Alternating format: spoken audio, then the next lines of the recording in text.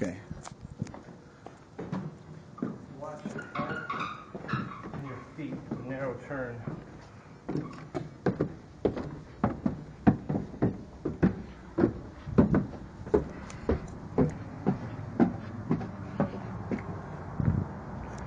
On top of Detroit. Yeah, you're eyes on Detroit. Sky high.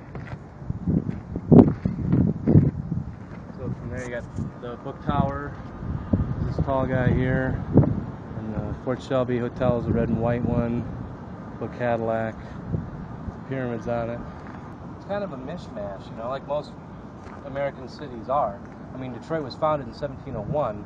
You know, most of what you see was built in the 1920s. But at the same time, you've had a lot of infill, you've had a lot of stuff in the 50s go in.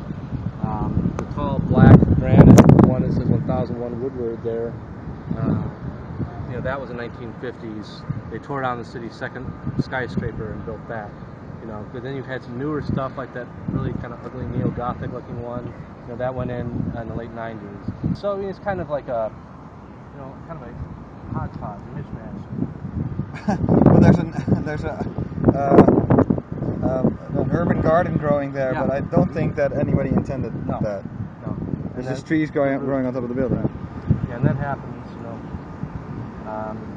It happens more often here than you think, but you can also see on the world circle, like from here you can see where that brick is falling.